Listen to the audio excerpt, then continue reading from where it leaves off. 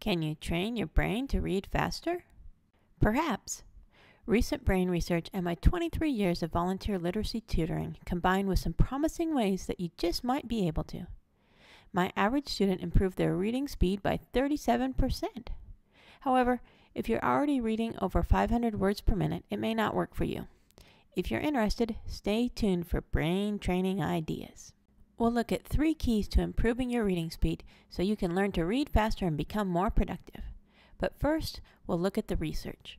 Recent brain research has found that the adult brain of good readers does not process words as wholes, but instead, as neuroscientist Stanislas Dehaene explains, by analyzing the individual letters and letter teams at the same time in a massively parallel architecture.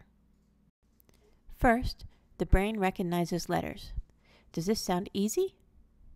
Letters include writing done by hand, even messy writing.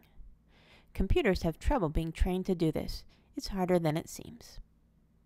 Next, the letters are translated into sounds so fast that the adult mind thinks it is recognizing them in wholes, when, in fact, each letter and letter team is being processed in parallel. In the brains of good readers, they are processed in the area of the brain that processes sounds and oral language.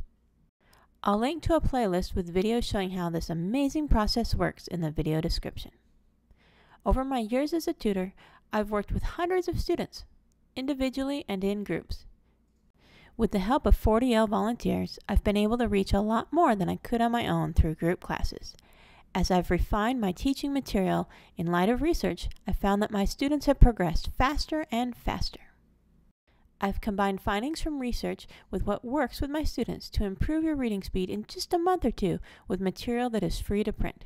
We'll look at how you can harness these research findings to improve your own reading speed. But first, let's look at a few students. The first 2 students were reading at grade level, but were thought to have reading comprehension problems. They each improved 4 reading grade levels and improved their oral reading speed on average 24%. This next student was 4 grade levels behind. He went through my Syllables Spell Success class twice. He improved 2 reading grade levels. However, his reading speed did not improve much at first, just his accuracy. After the first class, he improved his oral reading speed by 8% while improving his accuracy from 71 to 85%. But after a break and then the second class, his oral reading speed doubled while his accuracy improved to 99%. You might not have such large gains. Also, I have only measured oral reading speeds so far, but oral and silent reading speeds are correlated, and my students have said that they've been able to read books faster and finish their homework faster. The slower you read, the more likely you are to see improvement. It may take a month or 2 to train your brain, but it is easy and free to try. I've had students who were good readers who took the group syllables class to improve their spelling and writing or to learn Greek and Latin word roots. They also improved their reading speed. There are 3 keys to improving reading speed. We'll look at these 3 keys now to help you harness these findings to learn to read faster. The first key is to focus on sounds. Brain research shows that the brains of good readers process the sounds of words very fast in parallel. I found with my students that the more I focused on sounds, the better they did. If you improve the speed with which your brain processes the sounds, the effects multiply with each word and sentence you read. They all contain the basic sound spelling patterns of English. The basic sounds are covered in 40L's one-page vowel and consonant chart. Don Potter's Phonovisual YouTube video explains their order and also how to use charts like these. The sounds that most people do not have overlearned are the 2-letter vowel teams. 40L has a separate chart for overlearning these 2-letter vowel teams. First, you drill them in color with a key, then in color without the key, then in black and white. The Syllables Spell Success program, with free videos to watch and all the files free to print and use, teaching spelling rules for these 2-letter vowel teams that will help your brain learn them even better, which should provide faster recall. To train your brain with Key 1 sounds, do daily drill with these 2 charts and complete the syllables program. The second key is to focus on syllables. Syllables are the true unbroken sounds your brain uses to process words. They are the true atoms of reading instruction. We'll look at some sound waveforms in a bit to see why. But before we get to the complex version, we'll look at a quick visual explanation with something everyone understands: blocks. These blocks represent letter sounds. But letter sounds are not true sounds. They are actually approximations. A few sounds like M or the vowels can be said in isolation exactly how they are said in a word, but most consonant sounds cannot physically be said in isolation without the addition of a bit of a vowel sound at the end. Even if you think that you're saying the sound of b without any vowel sound, you're just shortening the length of time that you're saying the vowel at the end. It is physically impossible to produce a pure sound of the letter b. And while the sound of makes the same sound in isolation as when it is combined in a word, you usually say it for a longer length of time when you say it in isolation. When you put the letter sound approximation b together with the sound of long e to make the word b, you have to subtract the bit of the vowel sound at the end. The blocks show how the end vowel sound of b is hidden or subtracted. Hidden or subtracted when it is combined with e, and how the sound of m is shortened when it is combined with e to make me. Here are the letter sound approximations: it versus the word edit. It is hard to see how they match, right? Now, let's look at the syllables ed and it versus the word edit. It's a much better match. Now, a long vowel word. Again, the syllables do and t match the word duty better than the letter sound approximations. Because of this, syllables are the true atoms of reading instruction, and learning syllables is very important to becoming a more efficient, faster reader. To train your brain with the second key, syllables, use 40L's 10-lesson Syllables Spell Success program. This program will teach you how to break words into syllables based on syllable division rules. Then, you'll practice with words already broken up into syllables from Webster's Speller.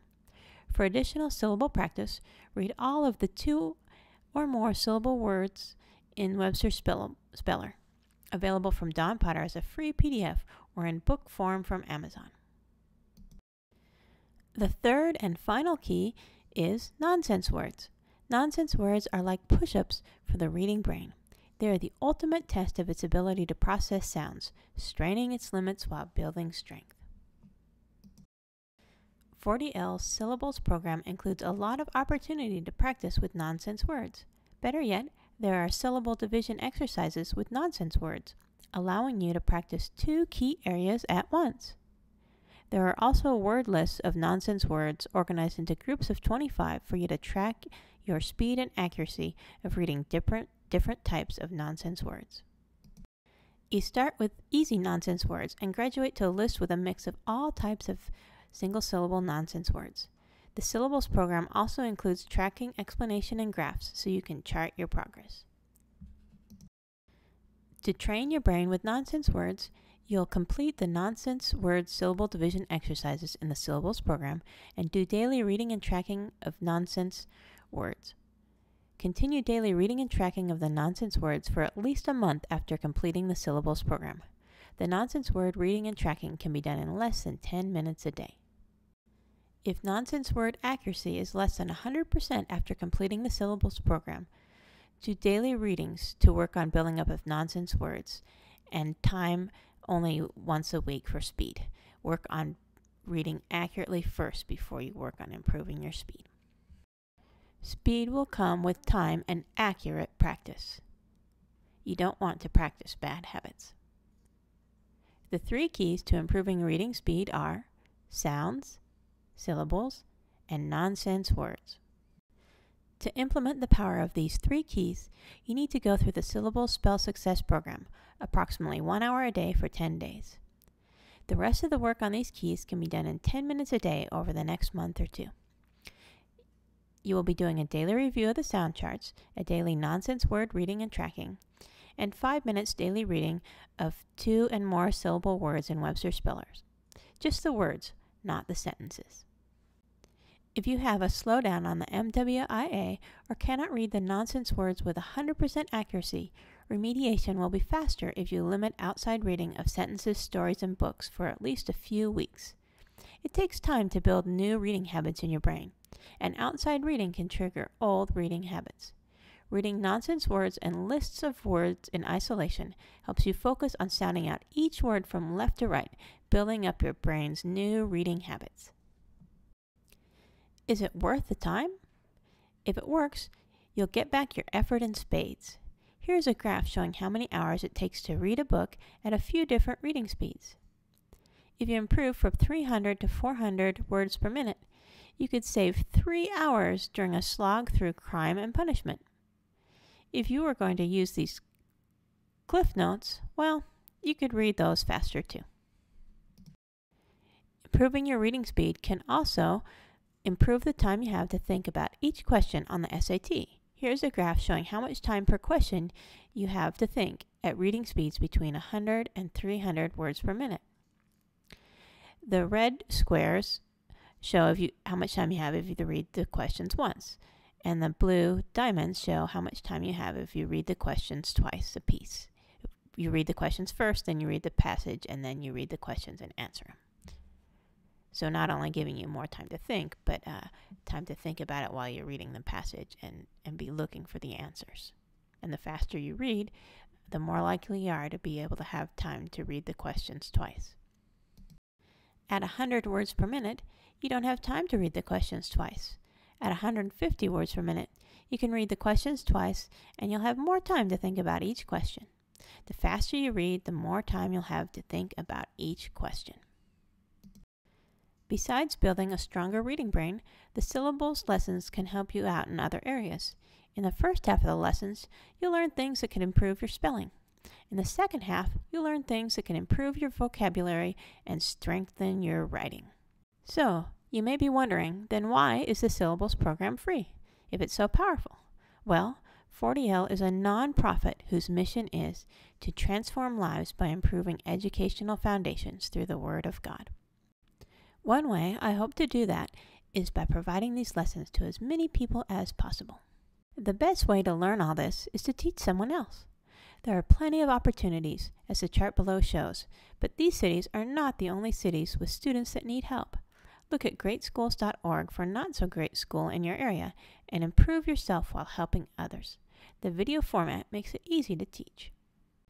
You can improve your own reading speed while improving the reading abilities of those who need a little extra help. Help 40L help these 3 keys be the key to not only improving yourself, but also improving your community. Thanks for watching. Please share this video and my syllables series so that together we can reach everyone who needs to build a better reading brain.